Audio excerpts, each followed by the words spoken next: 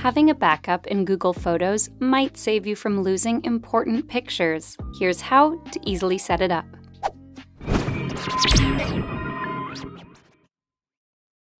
Most Android phones will already have Google Photos installed, but if you don't have it on your phones yet, you can install it on the Google Play Store.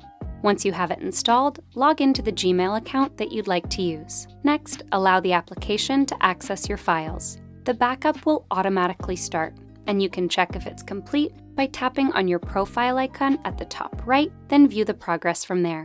Now, to make sure that your new photos will be backed up, you have to check that automatic sync is on.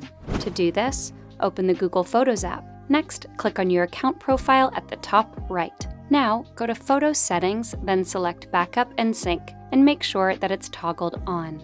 Once you have all your pictures backed up, here's how you can put them in your Favorites folder to easily view them. Simply click on the picture you'd like to add to your favorites. Then tap the star icon at the top. This way you can easily view all of them from the Favorites folder.